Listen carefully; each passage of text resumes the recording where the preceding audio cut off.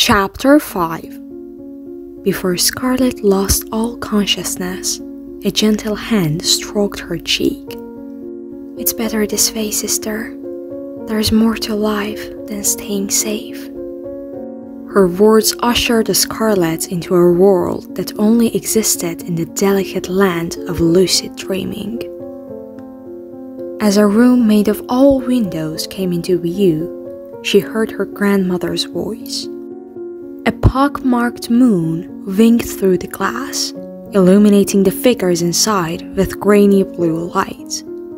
Younger versions of Scarlet and Tella, made of tiny hands and innocent dreams, curled together in bed while their grandmother tucked them in. Though the woman had spent more time with the girls after their mother had left, Scarlet could not recall another night she'd ever put them to bed. That was usually servants' work. "Will you tell us about Caraval?" asked tiny Scarlet. "I want to hear about Master Legend," chimed Tella. "Will you tell us the story of how he got his name?"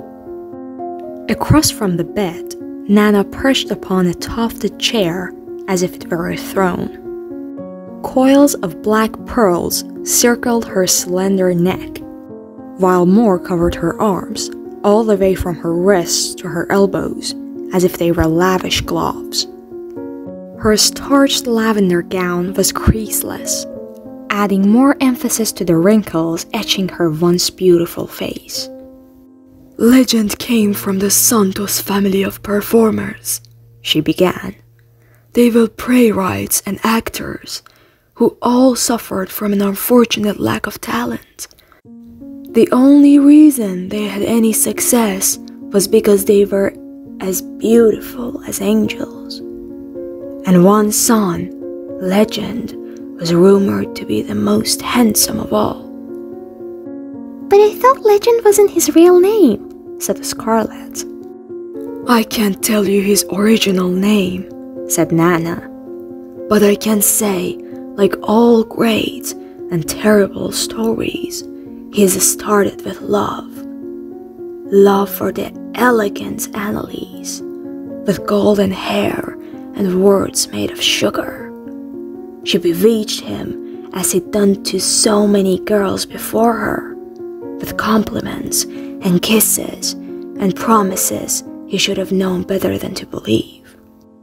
Legend wasn't wealthy then. He mostly lived on charm and stolen hearts, and Annalise claimed it was enough for her, but that her father, a wealthy merchant, would never allow her to wed a pauper." "So, did they get married?" Tella asked. "You'll find out if you keep listening," Nana scared. Behind her, a cloud drifted over the moon, covering all but two tiny points of light, which hovered behind her silver hair like devil's horns. "Legend had a plan," she continued. "Elantin was about to be crowned Empress of the Meridian Empire, and if he could perform at her coronation, Legend believed it would bring him the fame and money he needed to marry Annalise. Only Legend was shamefully turned away because of his lack of talent." "I would have let him inside," said Tella. "So would I," Scarlet agreed. Nana frowned. "If you two don't stop interrupting, I'm not going to finish the story." Scarlet and Tella puckered their lips into miniature pink hearts. "Legend didn't have any magic then," Nana went on. "but he believed in the tales his father had told him. He'd heard every person gets one impossible wish, just one, if the person wants something more than anything, and they can find a bit of magic to help them along. So Legend went in search of a woman who had studied enchantments." "She means a witch," Scarlet whispered. Nana paused, and tiny Tella and little Scarlet's eyes grew as wide as saucers, while the glass room transformed into the wooden walls of a triangular cabin. Nana's story was coming to life before their eyes. Yellow wax candles hung from the ceiling upside down, pouring creamy smoke in the wrong direction. In the center of it all, a woman with hair as red as fury sat across from a boy made of lean lines, his head shaded by a dark top hat. Legend. Though Scarlett couldn't clearly see his face, she recognized his symbolic hat. The woman asked what he wanted most, Nana went on. and Legend told her he wished to lead the greatest troupe of players the world had ever seen, so that he could win his true love, Annalise. But the woman warned he could not have both things. He must pick only one. Legend was so prideful, as he was handsome, and he believed she was wrong. He told himself if he were famous, it would allow him to marry Annalise, so he wished for that. He said he wanted his performances to be legendary magical.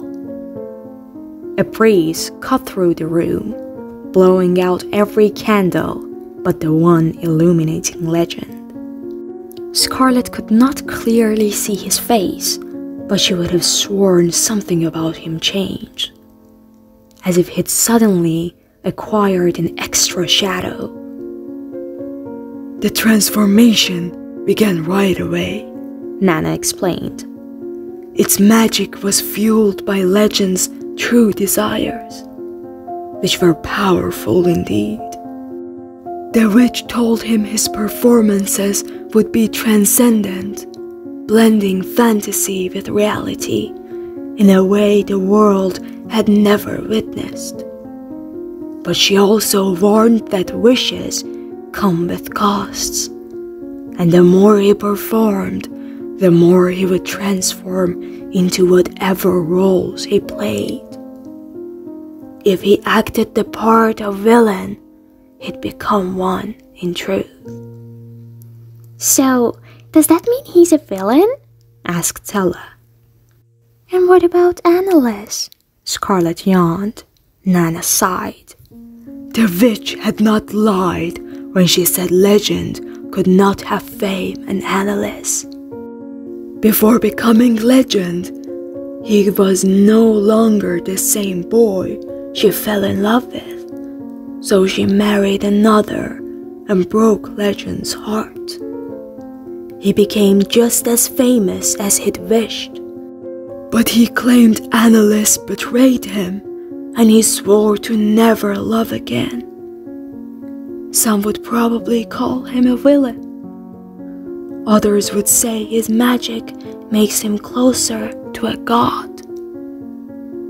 Both Tiny Tella and Little Scarlett were halfway on the path to sleep. Their eyelids were more closed than open, yet their mouths both moved into upturned crescent moons. Tella's twisted at the word villain, but Scarlett smiled at the mention of Legend's magic.